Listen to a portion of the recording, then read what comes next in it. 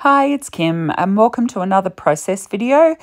This video is for Embellish It and I am using 49 and Market Rouge collection.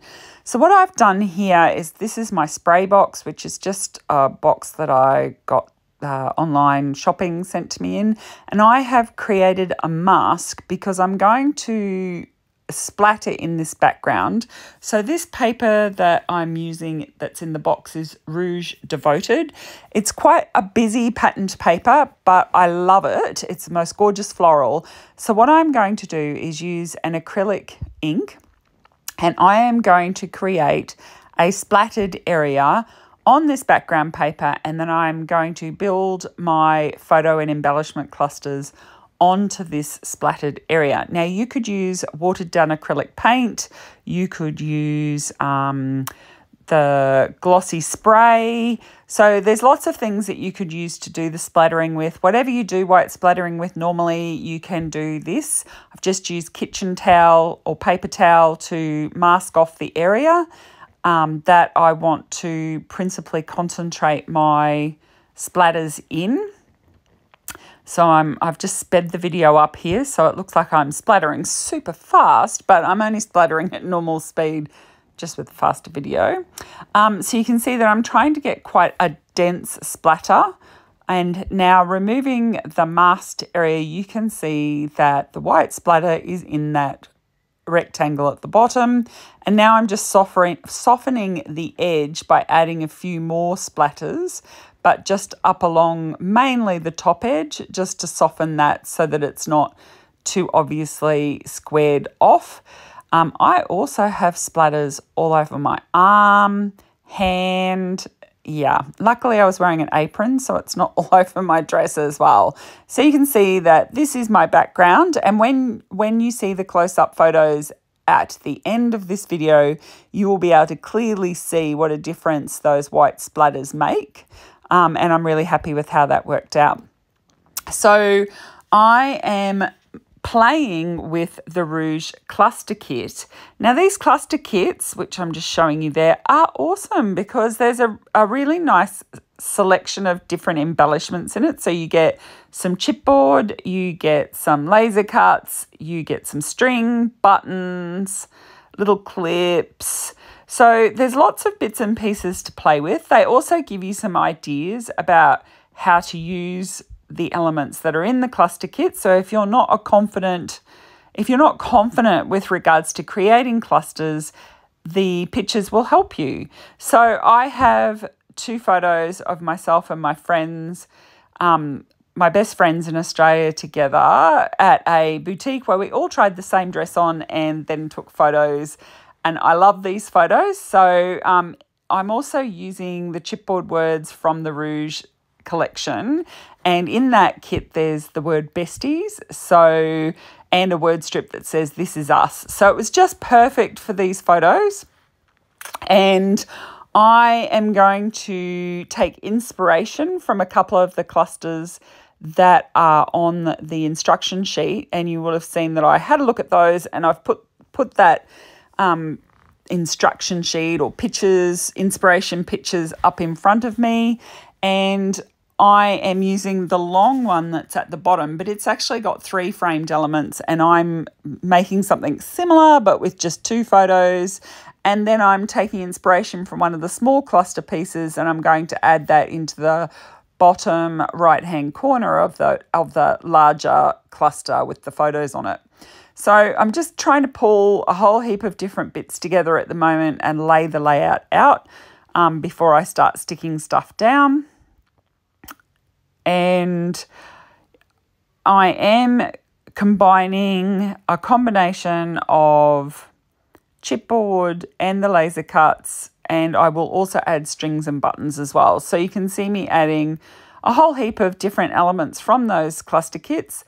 They're such a great idea, as I said. So you get enough embellishments in there to create at least 3 layouts, like embellish at least 3 layouts, possibly more, depending on how many you like to use. You've got inspiration photos, and it really gives you a chance to play with some different types of elements without having to go and buy 3 or 4 different packets of stuff.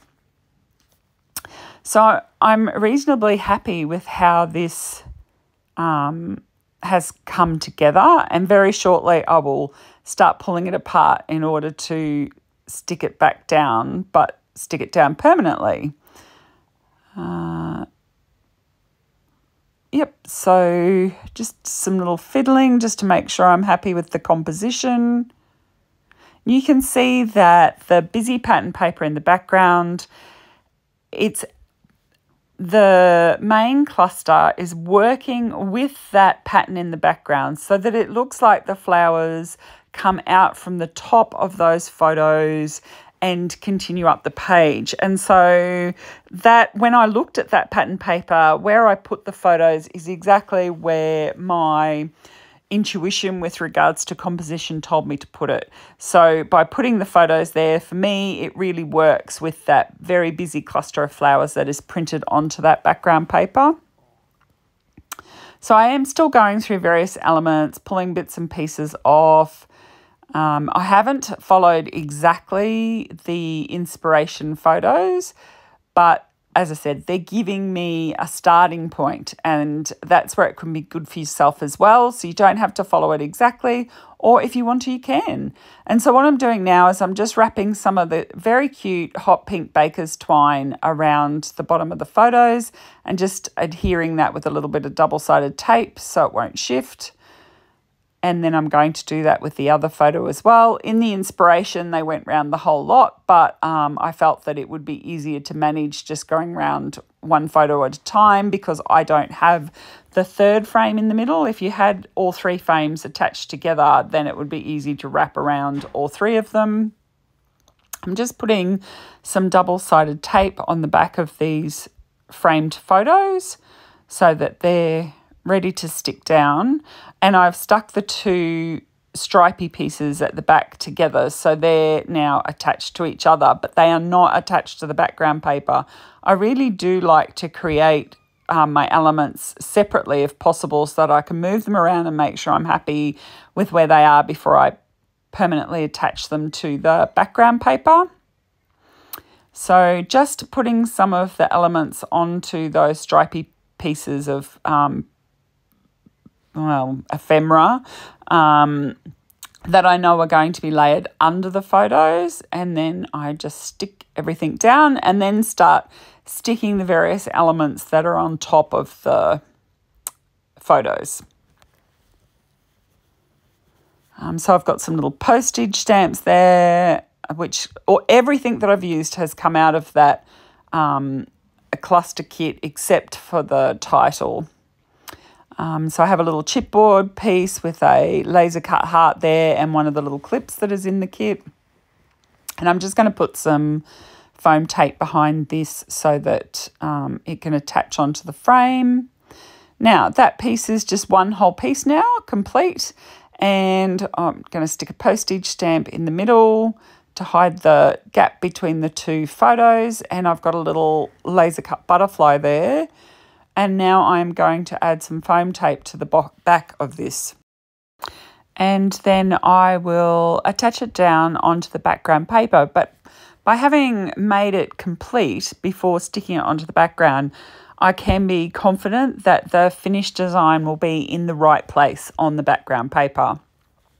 I'm now going to make up the little cluster that's in the bottom right of the photo. I'm doing a similar process, so making the cluster separate to the background paper, and then I can stick that on exactly where I want it to be. Now, when I stuck the little leaves down, I decided that one of the leaves that were hidden underneath the tag, I tore off and I've just stuck it on top of a label there just so that it's got, well, you couldn't see it. It was behind the big tag, so I've just pulled it off and stuck it on towards the front. I've put the end in underneath the edge of the tag, so it just also looks like it's coming out from the tag.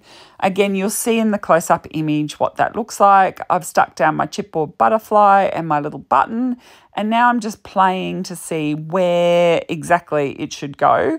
I know I need to prop it up a bit because obviously there's double-sided foam tape behind the photos and behind the large photo cluster. And so I need to build up that small cluster so that it sits level.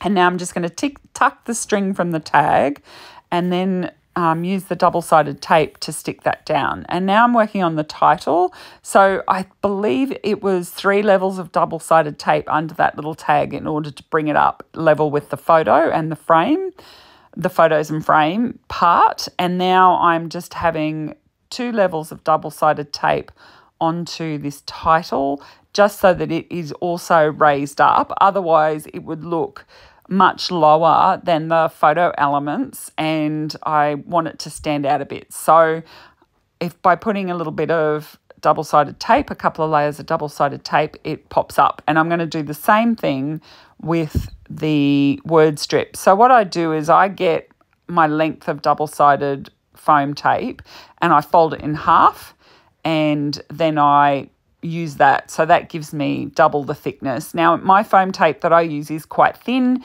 If you're using a thicker foam tape, you might want to have less levels, because I don't like to have my layouts too thick to go in my albums. So this layout does have a bit of dimension to it. So you can see now that the title's all stuck down and the layout is now very close to being completed. I'm just checking to see whether there's anything else that I would like to add to it. And I'm looking at the clusters that are off the sheet, and you can see that I have made that one down the bottom and the little one just above it, and I've put that on the right side. So just showing you there. And now there's some close-ups of the finished layout. Thanks very much for joining me today. As I said, this layout was for Embellish It. They have all of these products from the 49 Market Rouge collection available. If you enjoyed the video, please give it a thumbs up and please leave a comment. Also, I'd love it if you subscribe to my channel. All those steps really help promote my videos to other scrapbookers who might be interested in seeing how to use 49 Market and the new cluster kits. So thank you again, and I should have some more videos coming up again shortly. Bye for now.